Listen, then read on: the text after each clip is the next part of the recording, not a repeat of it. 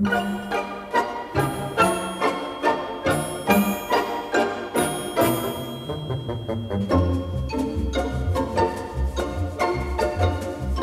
Kennel Club very kindly invited us because the Russian toy is going to be a new breed in the UK from the 1st of July onto the imported breed register. The Russian toy came into the UK in 2008. You have to be in the UK for quite a few years.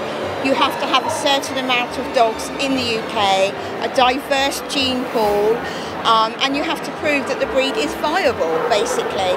Now that we're a recognised breed, it will be a great help for us to get more owners in the UK, more new members of the breed club, and we're very much looking forward to doing Discover Dogs in the future as well.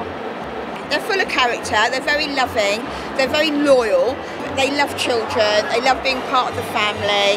They love nothing more than snuggling on the settee or in front of a fire. And they're really, really intelligent dogs. Anything you try to teach them, they pick it up really, really quickly. Well, two coats as we know, the long head and the smooth head. They're a small, dainty dog, fine-boned. They should have a toy head. They should have large, erect ears. The smooth should be very close-fitting. Their eyes should be as large and dark, and they should move freely and lively, with a spring in their step, and they should be saying, "I'm here, look at me."